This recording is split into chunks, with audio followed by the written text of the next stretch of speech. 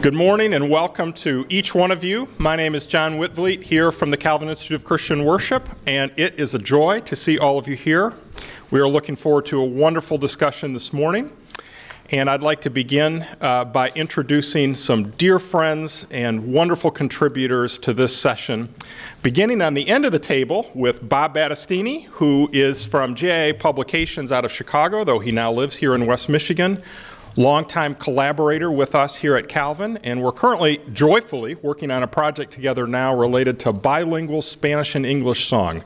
A musician many years, Roman Catholic parishes, but has served many Protestant hymn and songwriters over the past several years and brings a wonderful perspective to our conversation today. Peter Choi is here from San Francisco, graduate here of Calvin Seminary and member of our teaching faculty here a few years back, now serving at City Church and at the New Begin House of Studies in San Francisco. PhD graduate in History of Christianity in America from University of Notre Dame, where he studied with another one of our panelists, Professor Mark Noll. So there's a wonderful reunion that is happening here this morning. Also pleased to be able to welcome Joyce Zimmerman, who is here from Dayton, Ohio. Member of a Roman Catholic religious community in Dayton, leader of an Institute of Liturgical Studies there, has served in many contexts over the last several decades in worship renewal efforts within the Roman Catholic Church, and also serves as the current president of the North American Academy of Liturgy, and also a member of the Vital Worship Grants Board here at the Calvin Institute of Christian Worship, and so is back for her probably third or fourth worship symposium. It's very good. David McNutt is here from Wheaton, Illinois. He is serving currently at InterVarsity Publishers, and also is taught a great deal, many courses at Wheaton College related to his expertise in systematic theology, and is currently working at a big project at InterVarsity related to publications of material from the Reformation period, Reformation commentary on the Bible, multi-volume work among his many projects there. We're also grateful to welcome Lisa Weaver to this panel. Lisa is a longtime friend of the Worship Institute, serves on our Grants Advisory Board. From the Baptist tradition from New York City, some years ago came here to Calvin College, actually met Joyce Zimmerman, and as a result is completing her PhD at the Catholic University of America in baptismal theology and practice of the early church. And so brings a unique perspective. She is one of the few Protestants who attended one of those significant papal masses in Washington, D.C., and brings a unique perspective as we think about the Catholic-Protestant conversation over these next few years. Karin Maag is a professor here at Calvin College of History. She's the director of the H. Henry Meter Center for Calvin Studies here at Calvin. Wonderful friend and colleague since we both joined the faculty at the very same time, 19 years ago, and she is the author of a brand new book that we'll hear about shortly, Lifting Up Hearts to the Lord.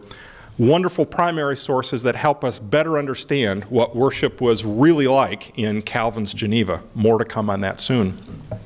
And then finally, Professor Mark Noll, who taught for many years at Wheaton College, published in fields of American religious history, but also global Christianity, and a wonderful book that explores the future of Catholic Protestant connections and relationships.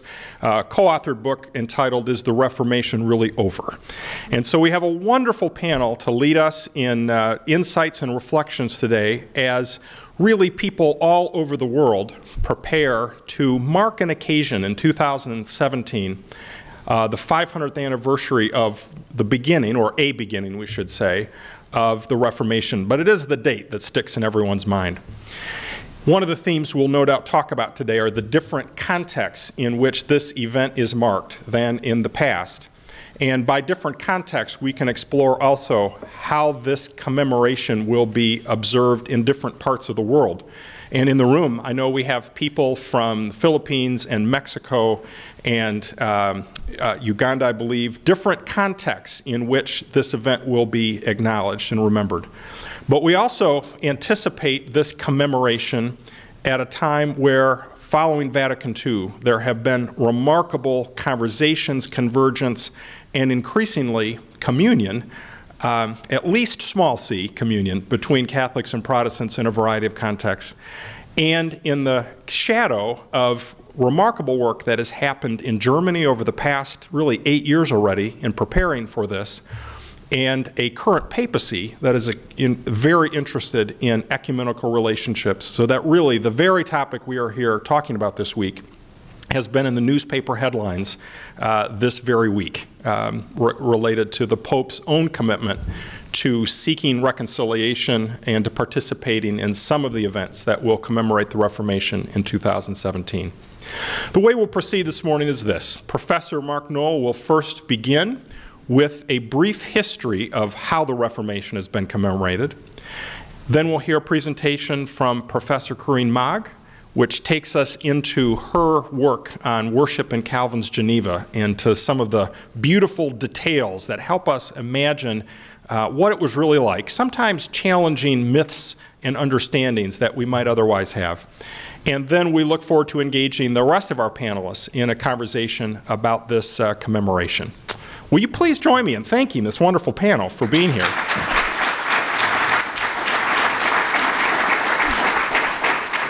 And then, Mark, if I could ask you to begin. I'd like to extend my thanks to John and his team for the sort of an incredible combination of worship enthusiasm and Teutonic detail that goes into making up this conference. Commemorations of the Reformation have always worked in two ways, even as they have focused on the past and therefore been a work of recovery. They've always reflected preoccupations of the present and so been interested in contemporary concerns. That's taken place century after century for centennial observations of 1517, when Martin Luther probably posted the 95 Theses on the door of the castle church in Wittenberg. But it's also been true for other significant dates. So 1483, Luther's birth. 1509, the birth of John Calvin.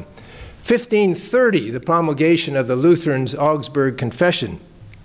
1563, the first appearance of the Heidelberg Catechism. And there's been other dates as well. But the soon arrival of 2017 offers yet another opportunity to remember what took place half a millennium ago, but it's also a good time to look back and to observe how the other observances at these centennial years have gone.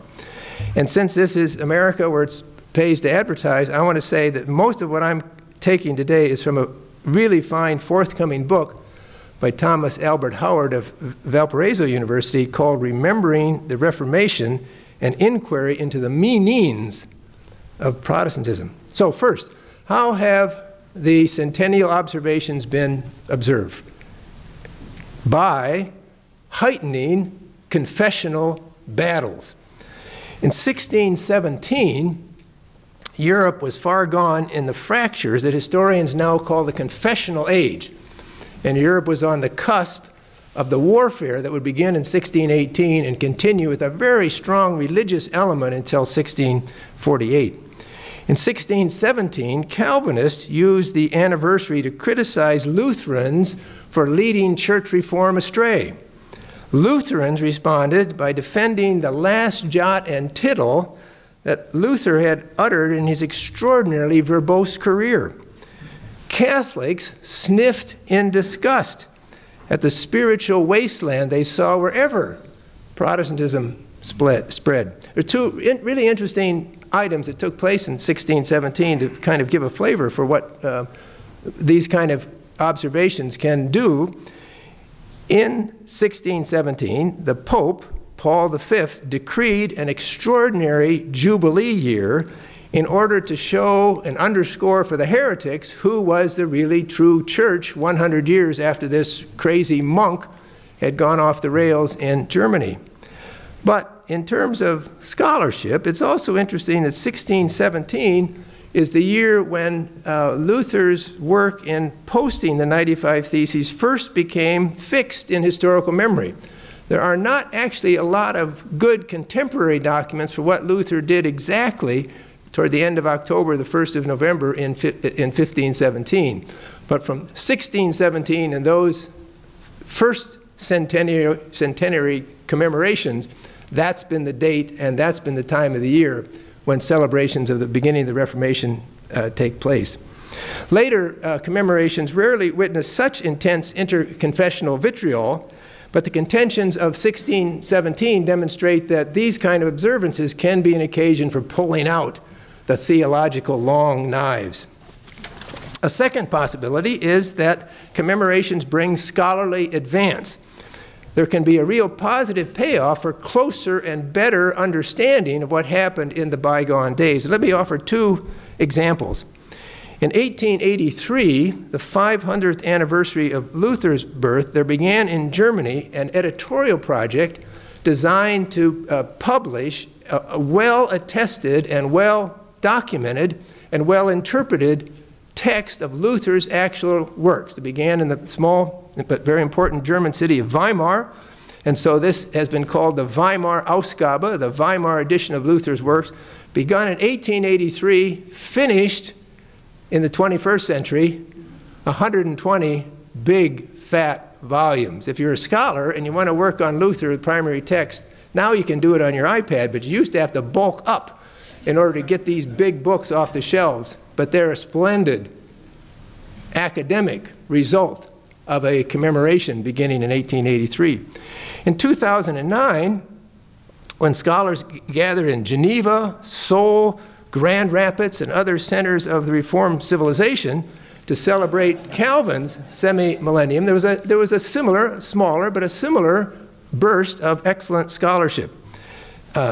Jim Bratt, a historian at Calvin, contributed to a book called John Calvin Rediscovered, and there were others, Calvin and His Influence, John Calvin's Impact on Church and Society, Calvin's American Legacy, that all represented the stimulus for more and better scholarship that the turn of the years, the opportunity to commemorate John Calvin's birth, provided for scholarship and good learning in Reformed matters. A third feature of many of the celebrations in the past is what I'm calling Whiggish self-promotion. I have to pause to explain the word Whiggish. In 1931, the English Methodist historian, a serious Christian person himself, Herbert Butterfield, published a book called The Whig Interpretation of History. And he defined the Whig interpretation of history as accounts of the past where those who are writing these accounts look back and celebrate the brilliance, the stunning breakthroughs, the genius of people in the past who look like themselves. In other words, the Whig interpretation of history is an interpretation of history that begins where we are now and where we think we have come in our understanding of the world and ourselves, and looks back to valorize the people who are heading in our direction. There has been an awful lot of this in the history of celebrations of the Reformation. In 1817, a large crowd of young men who had fought for the different German states in the Napoleonic Wars actually gathered at the Wartburg Castle for the renewal of German nationalism. Many of you will know that the Wartburg Castle is where Martin Luther was taken after he appeared before the Emperor Charles V in 1521.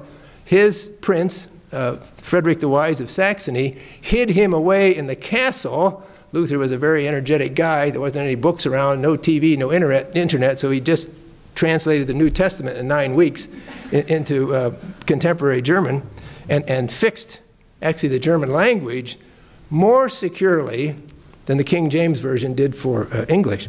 But in 1817, these young men, most of them military veterans, did a lot of drinking, a lot of singing, and a lot of gearing up the idea that Germany needed to be an independent, separate nation governed by itself. And they formed an organization that actually survived through the 19th century, working for the unification of Germany. Also in 1817, Prussian commemoration of Luther produced a bold idealization of what Deutschtum, Germanness, should mean. Prussia was the largest and the most powerful German state, but those of you who know anything about 19th century European history know that there were dozens, maybe even hundreds of German states, and Prussia at this time, after the humiliations of the Napoleonic Wars, took the lead in the enterprise of bringing Germany together. And for that enterprise, Martin Luther was singled out as the person who began what was good, solid, secure, and long-lastingly influential in the bringing together of all the German-speaking people. In 1917, when the First World War was going on, things in some ways got even worse. Martin Luther was considered to be the promoter of a militant spirit, willing to sacrifice almost everything for Germany. And there were in 1917 placards distributed in the Kaiser's Reich that showed Martin Luther in the middle with Otto von Bismarck, the Prussian prime minister who'd brought Germany together, and General Paul von Hindenburg, the leading German military person fighting against the Allies in 1917. In the Allied world, it was almost the same as those who wanted to promote Luther's legacy and the legacy of the Reformation said, no, no, no, no, no. The road between Martin Luther and modern militaristic Germany somewhere went off the rails, and the trajectory led not to militant Germany, but to the peace-loving, good, honorable Anglo-Saxon folks who populated Britain and America.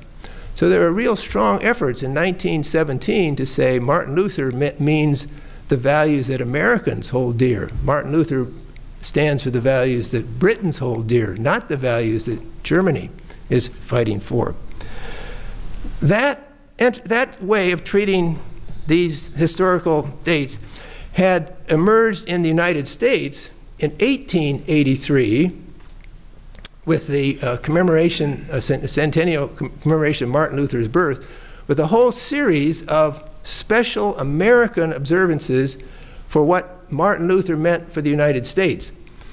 And these, actually, they're actually hard to read at this stage. I'll give you a sample from only one of these. One of the most prominent and most widely recognized speakers about Luther and the United States in 1883 was a Unitarian minister by the name of Frederick Hedge. All of you have sung a hymn by Frederick Hedge. A mighty fortress is our God, a bulwark never failing. Hedge was a good Luther and German scholar and is the translator of Ein feste Burg, Luther's great hymn, that is most often used in English language hymn books. So he knew better, but this is what he said in his speech on the 400th anniversary of Martin Luther's birth. As a theologian, he taught us little. Instead, the dearest goods of his inheritance, civil independence, spiritual emancipation, individual scope, the large room, the unbound thought, the free pen, whatever is most characteristic of this New England of our inheritance, we owe to the Saxon reformer whose name we are here to celebrate, to Martin Luther. Above all men, we Anglo-Saxons are indebted for national independence and mental freedom. Well, in a word, commemorations of the Reformation have all too often propelled history in service to national self-congratulation, or conversely, fueled propaganda aimed at national enemies. Well, there's a fourth possibility, and this one doesn't need any explanation. Money, money, money.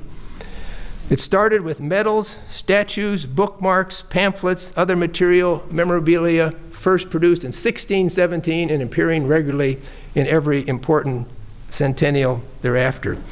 The history of East Germany, the German Democratic Republic, is particularly interesting in this regard. After Germany was divided in the wake of the Second World War, the East Germans set about reconstructing German past with their own heroes. And at first, the great hero out of the past for East German history was Thomas Müntzer, the leader of peasant rebellions, 1524, 1525, that Luther had excoriated. Thomas Müntzer was seen as someone who anticipated the rise of the proletariat and a fighter for the classless society that Karl Marx had decreed as of supreme importance. But then, in 1967, in the 400th anniversary of 1517, and especially in 1983, in the 500th anniversary of Martin Luther's birth, it turned out that a lot of people from West Germany, from Scandinavia, from the United States, from Britain, wanted to go into East Germany and visit the Luther sites. And they brought cash. And by the late 1960s, and especially into the 1980s, East Germany had begun to lag behind economically West Germany, and any infusion of hard money into the economy was a welcome boon. And so, all of a sudden, Martin Luther became not a cat's paw of the bourgeoisie, but someone who led a bourgeois rebellion pointing toward the classless society that Karl Marx had outlined and the German Democratic Republic was now instituting.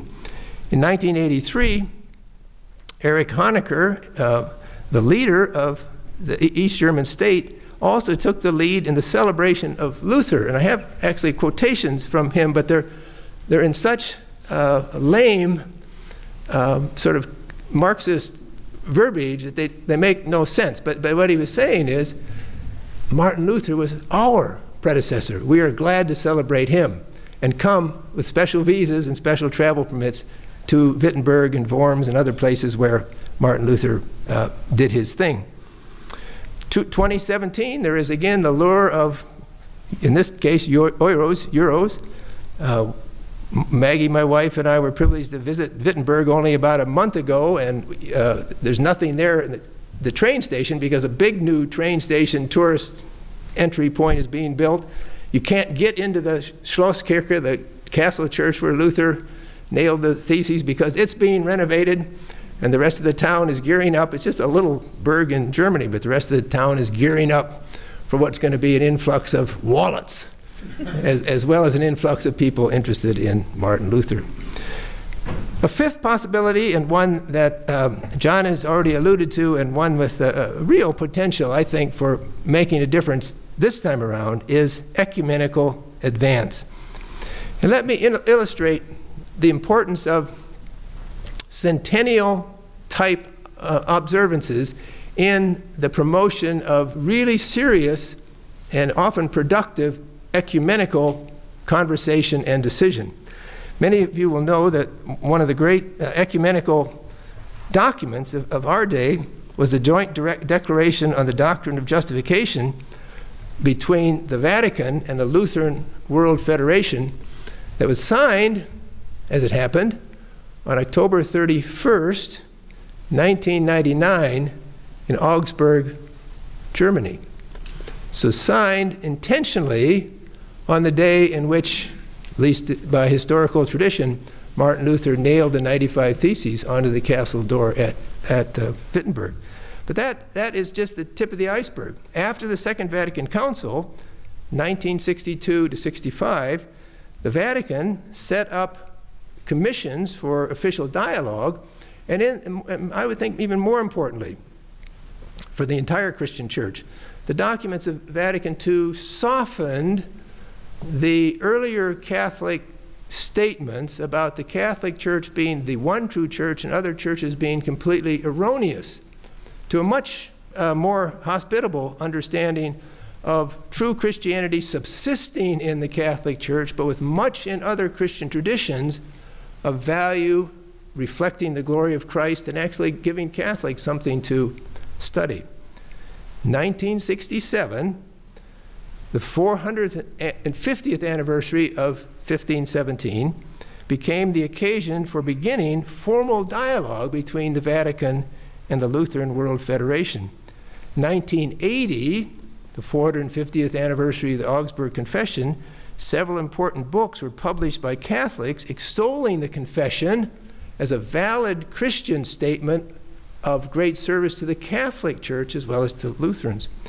1983, the 500th anniversary of Luther's birth, the Roman Catholic Dialogue published a book, Martin Luther, Witness to the Truth. And on December 11th, in 1983, Pope John Paul II came to the one Lutheran church in Rome and gave fraternal greetings from the Vatican to the Lutherans.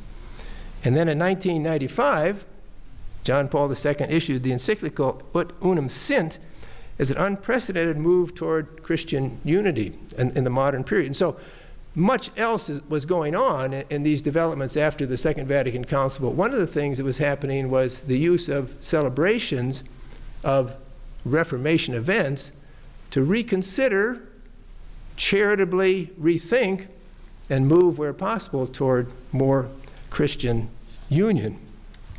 So in conclusion, 2017 may be used for heightening theological controversy. It almost certainly is going to be used for some kind of Whiggish self-promotion. It's going to be used for a lot of money grubbing. But we can also hope that there will be solid scholarship and genuine ecumenical advance as well. It's certain that the commemorations of 2017 will more faithfully reflect the aspirations of all major figures of the 16th century, Catholics and Reformed and Anabaptists as well as Lutherans, if careful scholarship, ecumenical soul-searching, and recommitment to the gospel message that lay at the heart of the Reformation wins out over nationalistic hubris, interconfessional warfare, and the desire to make a quick euro. Thanks.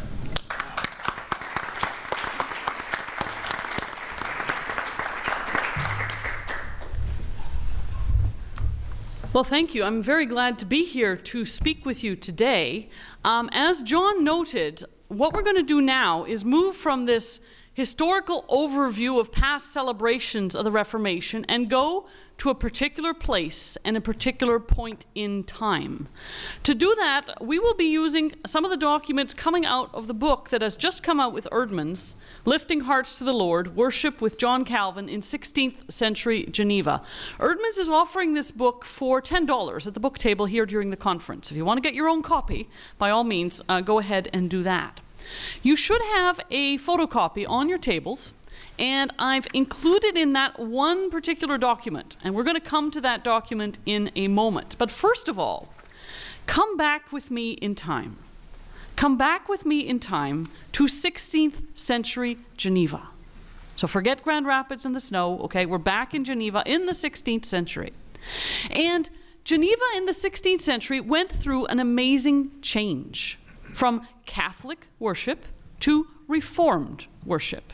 And that change happened very, very fast.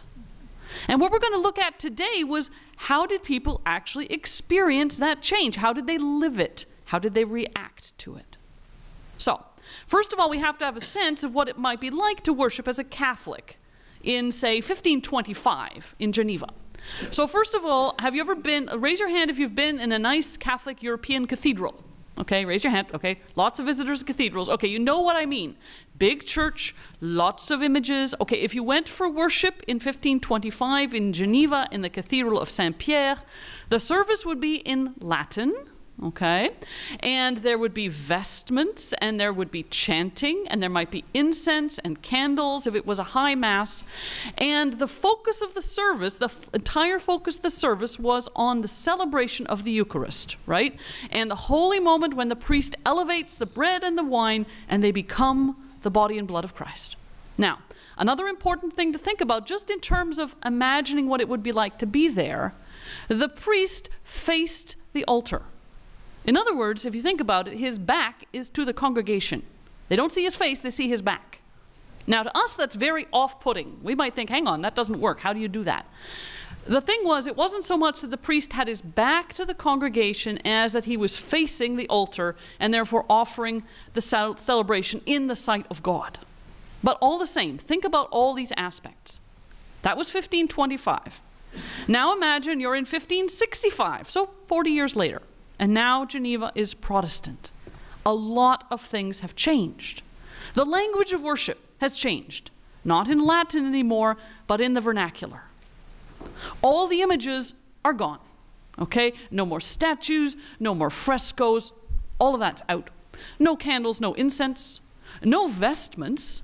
The pastor now dresses like a lawyer would dress, in a black robe. Nothing special about it otherwise. Where in a Catholic Mass the congregation would stand or kneel, now the congregation sits. And where in a Catholic Mass the focus was on the altar, now the focus is on the pulpit.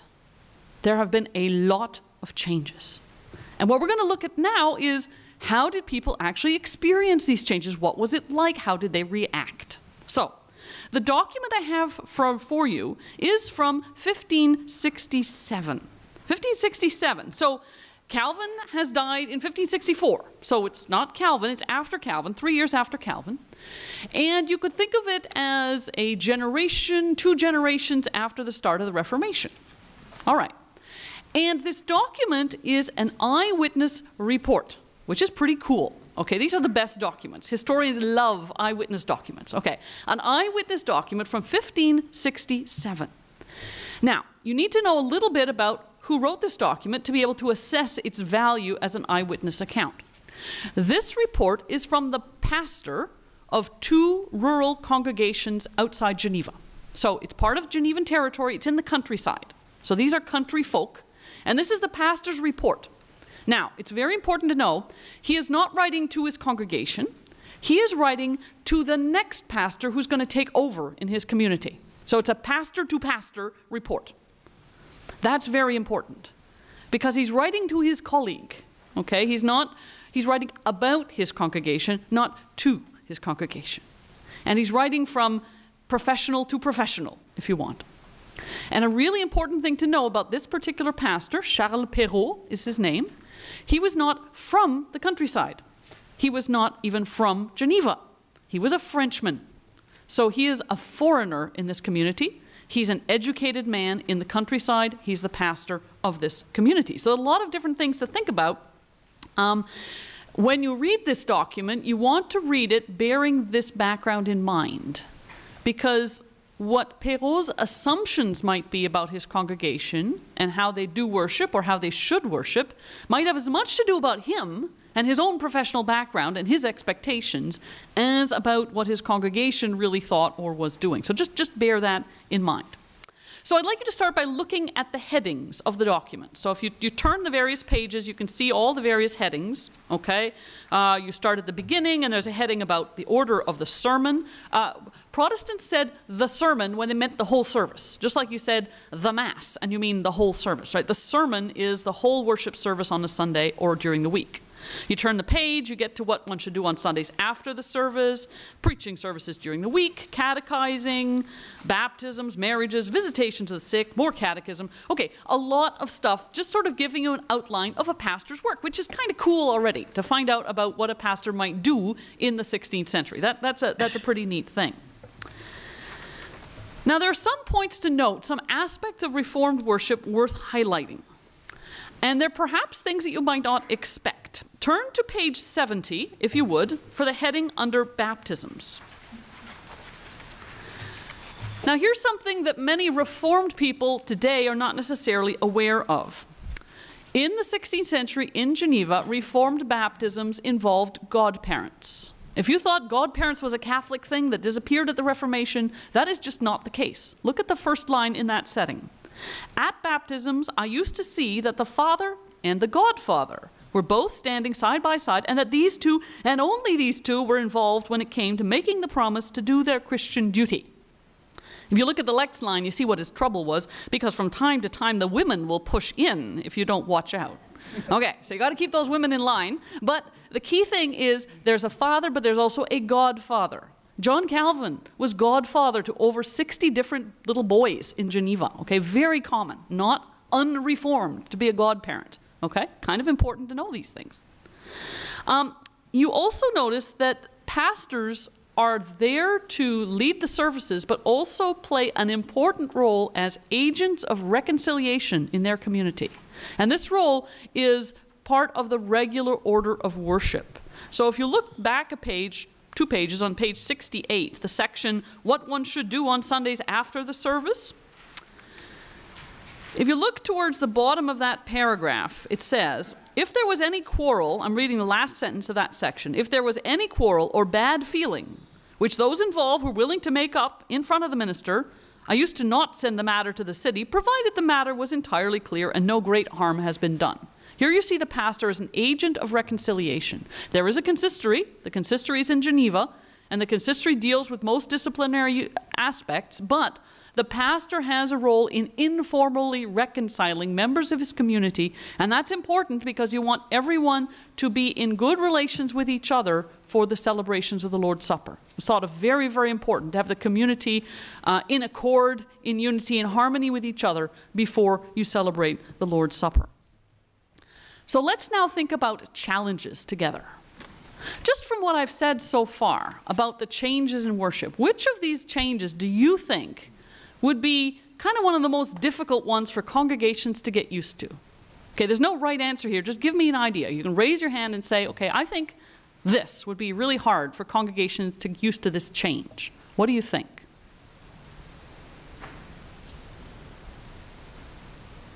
Go ahead. The language. You'd think that that change would be really challenging. And you're right. For some people, especially for folks who had been very used to the liturgy of the Mass and who had those prayers and those words of the service kind of internalized, it was very hard to make that switch. And especially hard, not just for the change in language, but for the change in focus. Because people were not just supposed to hear things in church, but remember them. Okay? You have to remember what the sermon was about. If you're not used to doing this and concentrating for an hour and trying to remember what someone was preaching on, this is hard, okay? It's not exactly obvious. Now, when Perrault writes his account here, he lines up a lot of the challenges he sees in his congregation. One of the main challenges he was having was just getting people to come to church at all. Okay? It's in the countryside. They're farmers. Okay? They have crops to take care of, and they're in the fields. And he acknowledges this. He notes this in his report. Okay? You will have to be aware, dear successor, that not everyone comes to church every time. Okay? Nursing mothers are allowed not to come. Okay? Crying babies in church, not so good. Getting people to pay attention, that was really hard. He notes that the congregation gets restless if the sermon goes on too long. Okay, they have hourglasses to measure the time. And he says at the top of the page, you can just see from the bottom of 67 to the top of 68, it was my practice to time the service to last until the last grain of sand had trickled into the bottom of the hourglass, but then to bring it at an end as quickly as I could because people watched out for this and were irritated if it was done otherwise, okay? People want the service to finish. They don't want to keep on sitting here forever and ever. This is hard. More significantly, and probably more seriously, he notes some significant problems of understanding in his congregation. And if you notice those headings, there's an awful lot of emphasis on catechizing, getting people to learn what their faith is about and be able to answer questions about their faith. Perrault and other pastors struggled mightily with the challenges of getting pastors to learn and to express what the faith was actually all about. If you look at page 68 towards the bottom, the very last line on 68 onto 69, and again, he's talking to his successor. I would advise the minister not to take his text from those parts of scriptures which are difficult to understand out of context because they are all connected with other passages, as is the case with the epistles of St. Paul. For the people here rarely carry over anything they have learned from one sermon to the next. I think they profit more from the catechizing. Okay, so he's preaching, but he's saying you've got to bear in mind your audience. They don't get things, and they have a hard time. Now, this is really interesting because implicitly he's critiquing the standard practice of Reformed preaching, which was to preach sequentially through books of the Bible, right? You start on verse 1 of chapter 1, and you work your way through all that whole book of the Bible. Perrault here is saying it's hard for people. They can't keep it in mind what was said last week and make a connection to what's being said this week. It's not obvious. It's hard for them. Getting people to sing, psalm singing. We think of psalm singing as a hallmark of the Reformation. Didn't go so well in the countryside in 1567. Perrault reports on that.